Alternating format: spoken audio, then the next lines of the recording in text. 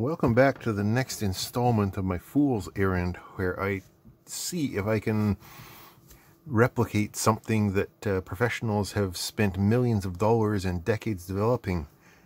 So some of the issues that I ran into last time in my DIY skycam project were the stepper motors. The mounting of the stepper motors was not working very well, and I didn't have much of a take-up spool for my string to wind up on. It would get jammed up in the mount, or it would get fall off the end.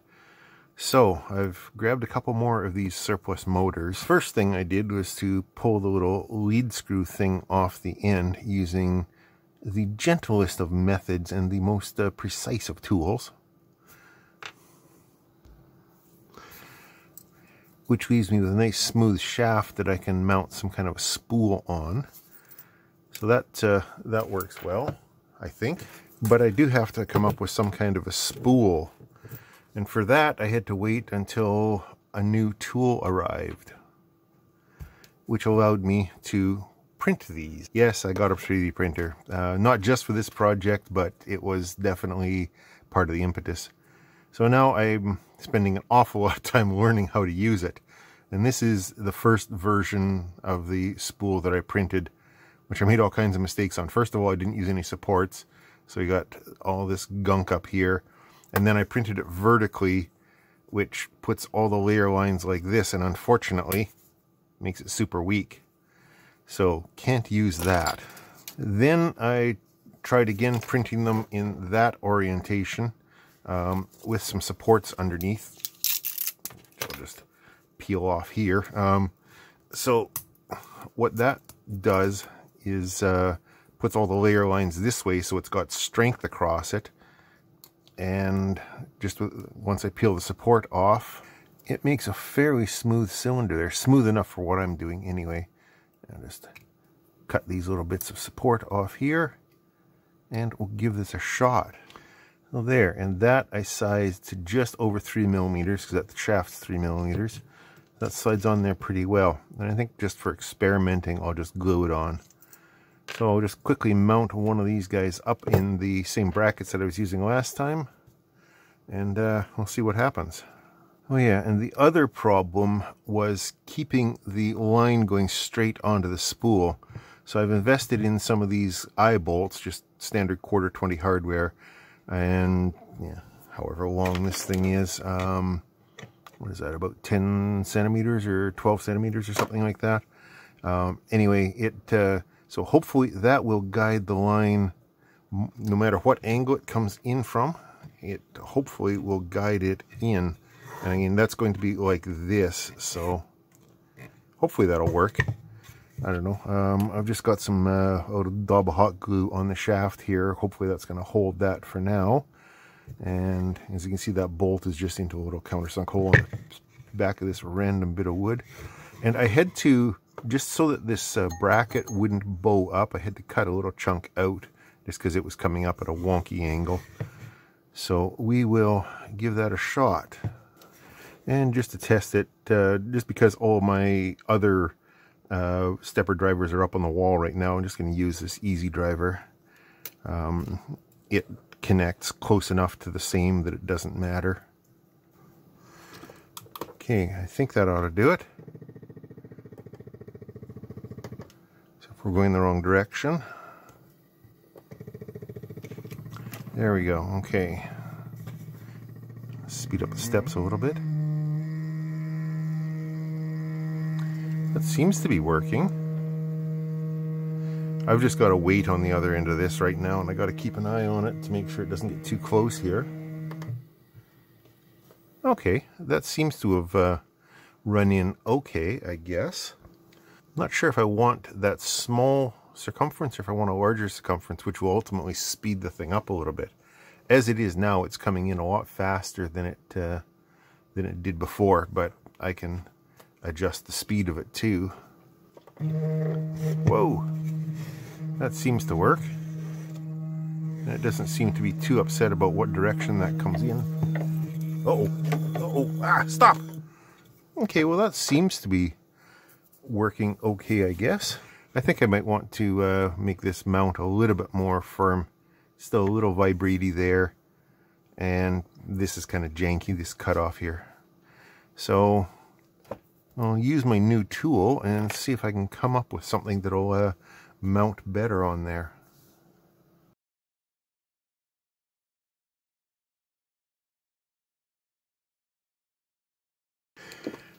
Okay, that looks pretty neat. So I've got a little bit wider piece of wood, and I've marked out the spot for the little driver circuit boards that I built the last time. They should fit right about there. And then I've got a couple holes for screwing it to the wall. I've got those closer to the side, so hopefully this time I can actually hit the wall studs and not just into the drywall, make it a bit more secure. And then put this guy in here and... oh, the screws aren't long enough.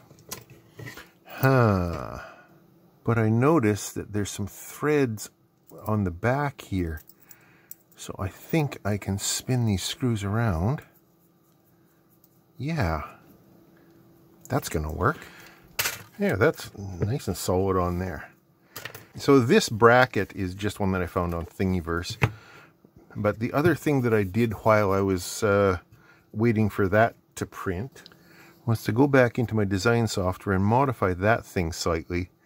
Very slightly, actually. I just increased the diameter of the outside and I put a little bit of a slope on there and made it much longer. But I don't know.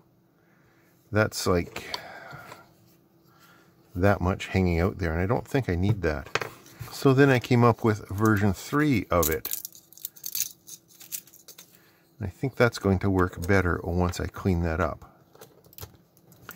Okay, so that slides right on there. And I managed to size it so that it doesn't foul on those screws, which the previous version just about did. And when it's in there, it's barely got any stick out at all, so it's supported the full length there.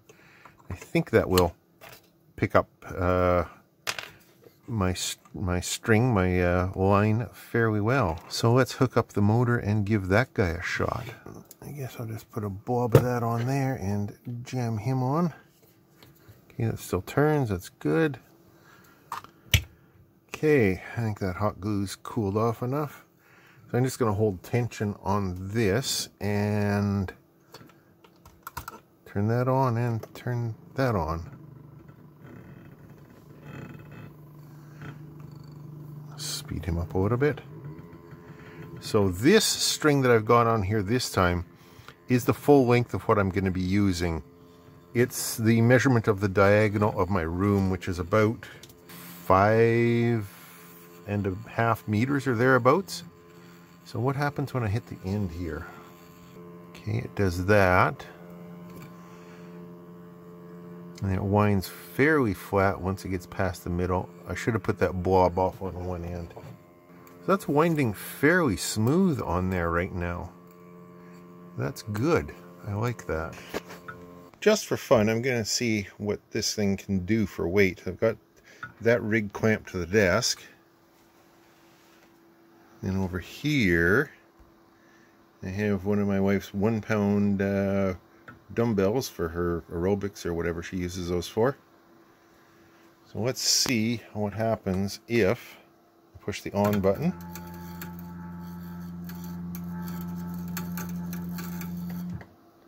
Nice. So this thing can, in fact, lift that 1 pound weight, which is about 450 grams for the rest of the world. So that's good. That's well over what I'm ever expecting this thing to lift in the real world, or in the world of my basement anyway. So that's promising.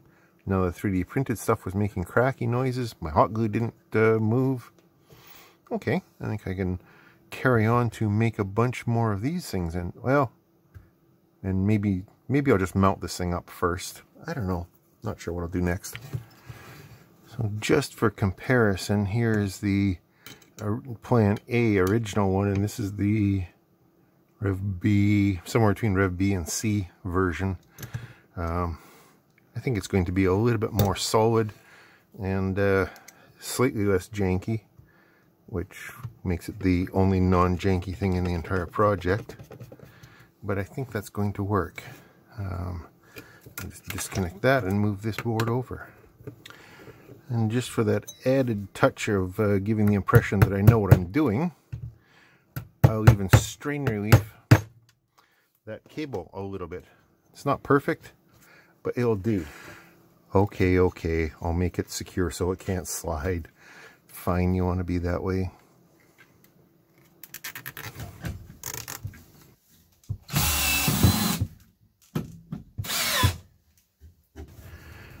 Okay, now that I've got that one up there and mounted, we'll just try. This is the same sketch and the same test setup that I had set up. I had the last time. I haven't changed anything, and my code contractor hasn't come up with anything. Well, he's been working on it, but it's proving to be time-consuming, even for somebody who's good at code. So we'll just leave that alone for now. And so we'll see what happens when I push some buttons here.